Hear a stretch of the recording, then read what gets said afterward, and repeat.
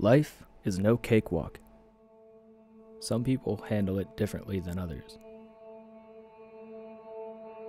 Most mental health issues are diagnosed to people in the age range of 16 to 44, with the most common age being the early 20s.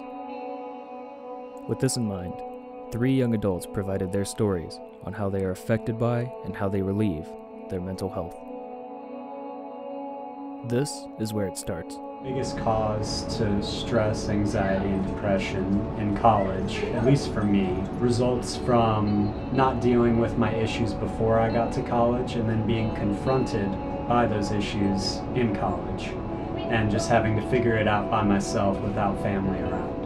On a medical level, mental health issues such as anxiety and depression disorders coincide with fatigue, insomnia or hypersomnia, significant changes in weight, respiratory issues, and even heart disease. And for these people, stress, anxiety, and depression have a major effect on their daily lives. Stress, anxiety, and depression affect my daily life by making it very difficult for me to function normally. I feel apprehensive about talking to people about my problems. I feel apprehensive about looking out for new opportunities, and I find a lot less joy in the things that normally bring me a lot of joy. I find it difficult to make friends, and it can be difficult knowing that some days I will wake up and not know what my mood will be like. Anxiety affects my daily life because I find myself overthinking very simple things or having anxiety attacks about nothing. Many of those who struggle with these issues have found that hobbies and distractions are an important way to relieve their emotional state. Music is a great way to relieve stress when you're not feeling very good. I know that I have had a difficult time recently, and I find it very helpful to either go to the piano lab and learn piano, or just pick up a guitar at home, or even when you're doing dishes or some sort of chore at home, to just listen to music that you love, listen to encouraging music, and know that you'll get through anything that life throws at you. Music affects my mental health by for me, it's like a distraction from the outside world, and it gives me something to improve on every day, no matter my state of mind. In order to balance my mental stability, I'd like to set a whole day aside for a break, watch a movie, TV show, play a video game I've been meaning to get around to, and just ignoring most of my obligations and making a note to myself to immediately take back up on them the next morning and to double down on them. Others find their relaxation through physical activity. I get to just stretch away all of my anxieties through yoga.